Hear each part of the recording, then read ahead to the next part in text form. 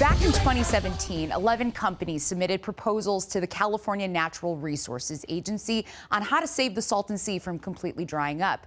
Now, it is a major issue because the receding water supply increases the lake's salinity, killing off fish and destroying migratory bird habitats. Welcome, everybody. This is your morning on Spectrum News 1. Great to be with all of you on this Tuesday, December 28th. We've got Sarah Pilla hanging with us all weekend for Giselle. Hey there. So fun to be here, my friend. It was just a year ago that we were at this desk leading up to New Year's. I'm starting to really like this tradition.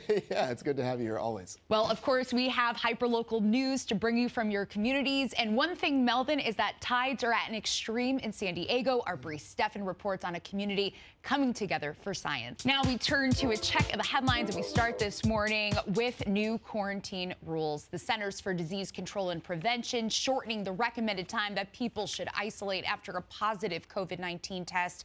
Our Tara Lynn Wagner is here to explain what this all means. Good morning, TL. Doctor, you just mentioned that it's not a one-size-fits-all.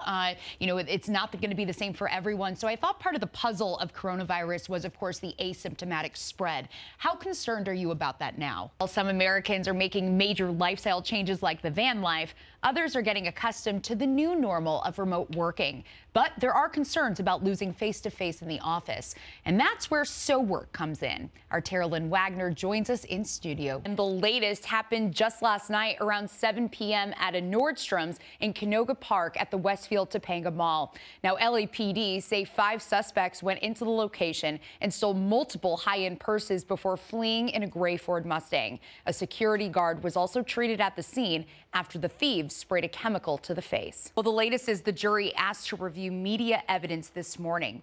They watched video of Ahmaud Arbery being shot and killed and heard the 911 call that Gregory McMichael, one of the defendants, made while pursuing Arbery.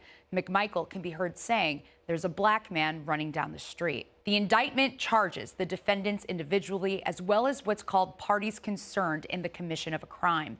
If the jury finds that one of the men committed a felony, it can convict all of them of that crime on the basis that they were acting together. Hi, Giselle. Good morning to you. Well, currently, about 80% of students in the Los Angeles Unified School District are on track to comply with its COVID-19 vaccine mandate. But that leaves about 44,000 students who haven't met the first shot deadline, and they risk being displaced from in-person classes. It's one of the most divisive issues in our nation. I'm talking about, does pineapple belong on pizza? No, although there's many people here, Sarah, this morning that feel like it does. Apparently they do. I think you either love it or you absolutely hate it. I think Melvin and I are kind of in the same boat, but I don't think I'll be going to get any pineapple on my pizza. You know, this has created quite the debate in the newsroom this morning, everybody.